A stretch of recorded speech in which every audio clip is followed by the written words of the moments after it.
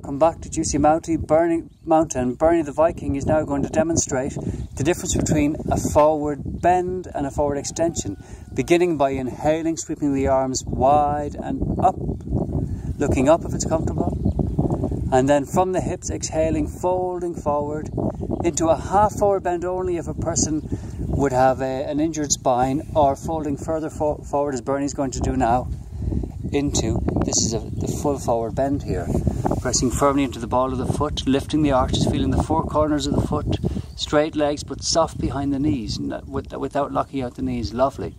And now from here, keeping the hands where they are, this is a forward flexion, the forward bend, this rolling of the spine forward only if the spine is healthy. Now Bernie's going to demonstrate inhaling, lifting the chin, lifting the heart into the forward extension, and the hands can come off the ground.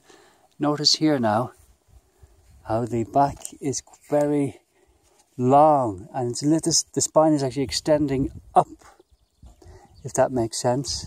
Forward extension, great for the backs of the legs also, and exhaling, folding forward into the forward bend.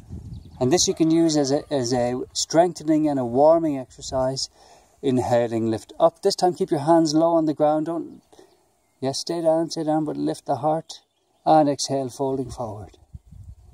Releasing top of the head heavy. If at home, if your hamstrings are very tight, you could hug the backs of the knees. Bernie will demonstrate that now.